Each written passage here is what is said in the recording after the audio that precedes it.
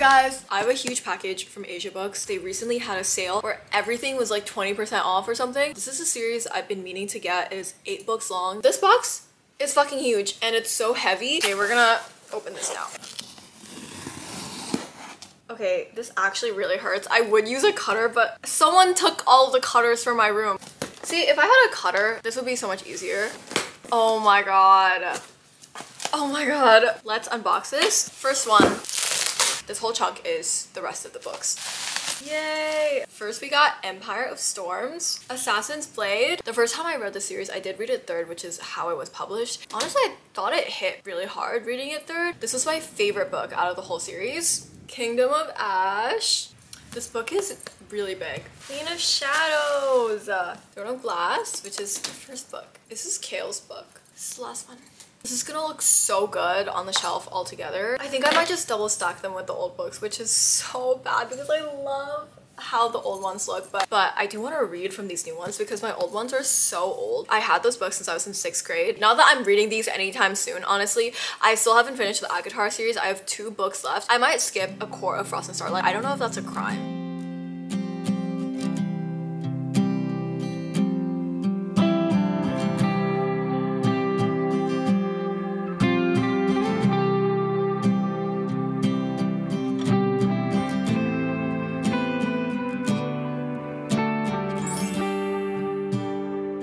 Hi everyone, welcome to an update. We're gonna do an unboxing together. This is a birthday package that was sent to me by my friend. She sent me one last year too, and I unboxed it on camera, but I never posted it. This time I'm actually gonna include it in my vlog. She is in like multiple vlogs of mine. We've been best friends since 7th grade. Her birthday's coming up in December, so I'll be sending her a package back as well, but I'm excited to see what's in here. Yay! Okay, there's a letter, so I'm gonna read. Oh my fucking god. Oh my fucking god. No, she did not. Guys! Oh my god, it's been 7 years since we've written birthday notes to each other. He says, don't forget that if one of us flops in life, the other will be a millionaire willing to help. We have like talked about this so many times. We're like, if one of us flops, the other one will make it so we don't flop together, you know? Okay, first she got me this bookmark. Bird bookmarks to remind you of me and Fern. Guys, look at what she got me.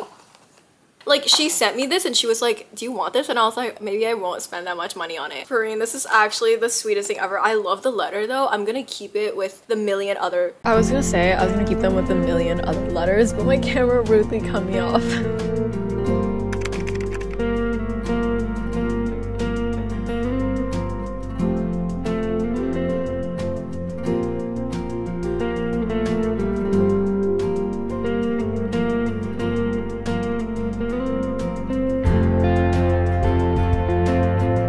Walking for like how long have we been? Half an hour. I feel so overstimulated. It's actually crazy that everywhere I turn there's like a book. But we've been trying to find a book that's like translated but also in English and we can buddy read it. That would be fun.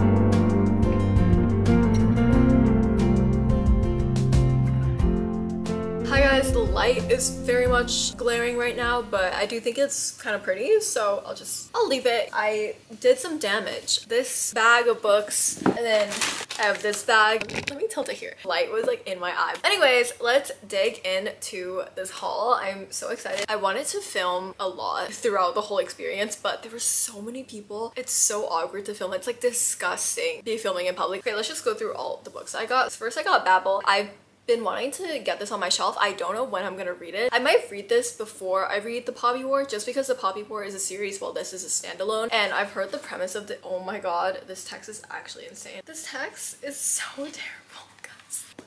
Why is the text this small? Like seriously, I just want to talk. At least the book is floppy. Anyways, this is a dark academia book. I don't really know much about it yet. I think it's about Oxford. Wow, this is already interesting. I'm already hooked, and this is the author's note. The trouble with writing an Oxford novel is that anyone who has spent time at Oxford will scrutinize your text to determine if your representation of Oxford aligns with their own memories of the place. Worse, if you are an American writing about Oxford, what do Americans know about anything? I offer my defense here. And yeah, I'm looking forward to it. I'm really excited to read this. So next I got 2 books. There were only 2 in the series, so I believe that this is the first one, which is Flawless, and then the second one is Heartless by Elsie Silvers. These are both romances that I think they're following different people. Is it the same couple the whole time? Okay, I don't think it's the same couple though. But that's kind of crazy. Yeah, okay, so I do think it's following different couples. Yeah, this is basically the Chestnut Spring series, and the only reason why I've been putting it off is because it's a cowboy romance, and I don't really know if I like cowboys that much to be reading about them. I do love reading about murderers, but I don't know if I like reading about cowboys. I don't know if that's gonna get me. I did buy the first two because I feel like a romance is a romance. I don't really care too much about anyone's profession in the romance. The cover is so gorgeous, and I'm glad I got them because they're so pretty. So excited to read this. I will be reading this because I do need a romance break after so much fantasy I've been reading. Okay, next is also a series. I got the Natural series. First, I got this one, which is, oh, this is the same author as the Inheritance Game. If they had the Inheritance Game, I would have bought that too, but they didn't have it, I think. Anyways, I got the first two books, which is The Naturals and then Killer Instinct. They did have all 4 books, and I probably should have bought all 4. Probably should have bought all 4, but like, what if I don't like it? I don't know if I'm like the type of person to buy the whole series just because. I did that with Magnolia Parks. I just cannot get past the midway point of Magnolia Parks. This is the second time I've read Magnolia Parks, and I've been stuck at the 50% mark both times. I don't know what is wrong with me, and I feel bad for DNFing it because I bought the whole series, and I do like some parts of the writing, but at some points it gets so repetitive that like, okay, we get it. We get that you want BJ. That's why I'm not risking it. I bought 2 books in this one. Honestly, in this series, I would have bought the whole series if they had it, but they only had 2. Maybe it's because I came on a later date. They've had the sale since the 10th. Maybe in 5 days, like, the books were wiped. This was a last minute purchase, and I don't know if this is a good idea or not. I got the 2 Sarah J Maas books in her new series. I think there's 3 in the series that's out right now, the Crescent City series, but I don't think the 3rd book is out in paperback. I'm not sure. I don't know if it's a mistake buying these 2. I don't know if I'm ever gonna get around to it. I guess that depends on if I'm ever in the mood for like Sarah J Maas's work again. But these books are very, very thick. I think they're both 800 pages or something, which is absolutely insane. But at least this wolf on the cover is quite cute. Maybe like 2 years later, I've read both ACOTAR and Throne of Glass, and I'm gonna like, I need a dose of Sarah J Maas, you know? So then I have those. Next are all kind of like single books that I picked up. I picked up A Curse for True Love, and this is in the other cover because the one that I have right now is in this cover, and it's like the hardcover size, and like this is the paperback size. Look at how pretty this paperback is. This is one of my most favorite fantasy series, honestly. I love the series so much, and if you've never read Once Upon a Broken Heart, you have to, because it's like my favorite thing ever. I love it, and I literally have a reading vlog on it if you want to go watch it. There was one girl who was picking up Once Upon a Broken Heart and reading the back of it, and I literally wanted to go up and tell her that this book is so good and she should definitely read it. But anyways, I didn't do that because social anxiety. But if I was holding a book and someone came up to me and they were like, this book is really good, I would really appreciate that, especially if I'm like reading the back and stuff. I honestly would really appreciate that. Don't know if that goes for everyone though. Then I got Archer's Voice, finally. So many people have told me to get this book, and I finally have it. Yeah, this is one of the top 100 romance novels of all time on Goodreads, and this has been recommended to me so many times. I am going to read this. I'm excited to read it. I've heard nothing but good things about this, and this is a lot of people's favorite romance. Okay, these are the last 2 books that I got. First, I got My Dark Romeo. The title is so fucking embarrassing. Don't laugh. I hate that this is a sticker. Like, why do I need to know that it's loved on TikTok? I think it's like an arranged marriage. I'm not sure. I looked at this book earlier this year, like in January, and I didn't buy it, and I kind of regretted it because I saw someone else read it. I wanted to buy it. Also, I've read something by LJ Shen before. It was a dark romance. This is a dark romance. This is not some sort of like Romeo and Juliet dancing in a flower field. Like, this is a dark romance, I'm pretty sure. It's an arranged marriage between a billionaire and an heiress. I know LJ Shen. I know she wrote something. Oh, she wrote Vicious. I read Vicious. I might have read a lot of books by her, actually. Oh my god, I think I read a lot of books by her. I don't know how I feel admitting that. Back when I was in high school, I was 100% like a dark romance girly. I devoured dark romances like it was nothing.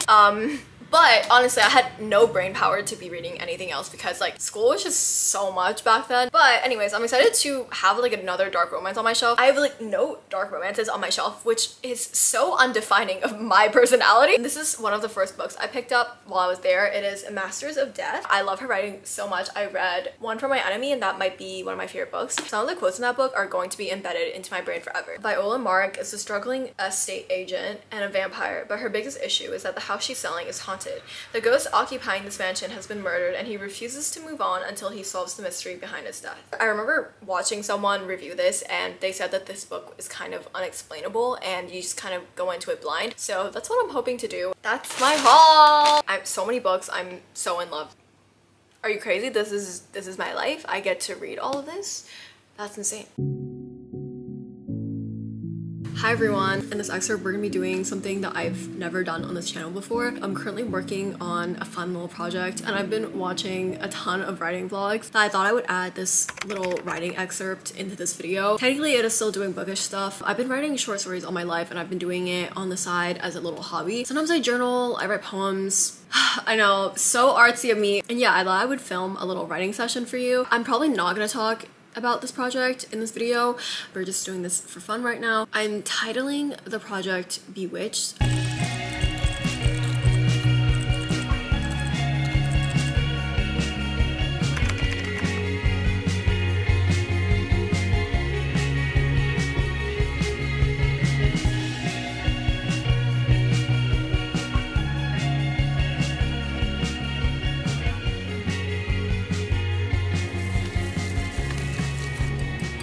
Hi guys, we're gonna do a little read with me because I haven't done that in this vlog and I feel like that's what's missing. We just haven't read together. So we're gonna be reading The Striker by Anna Huang. I have a physical copy coming in. I'm not even gonna lie, they were delivering it yesterday and I was still asleep.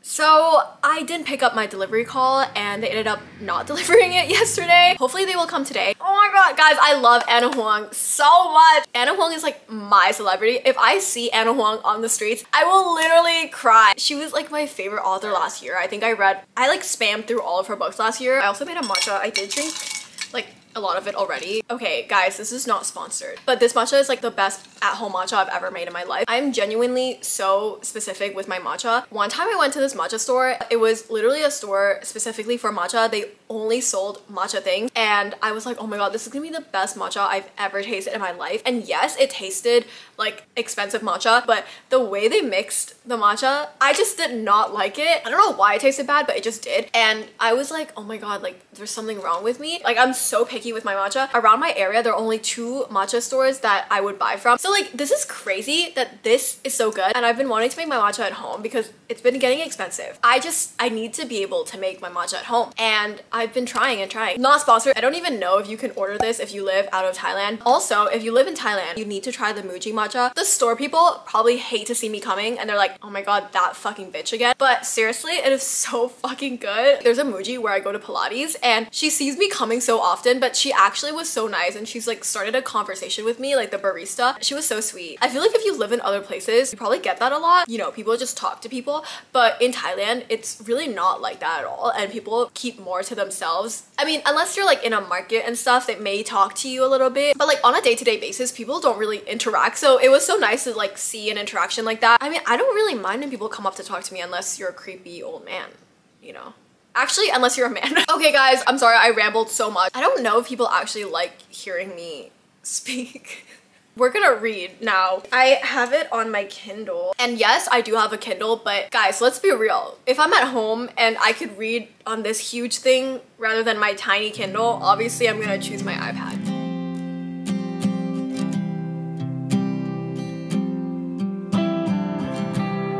Hi guys, you guys can't see my dog.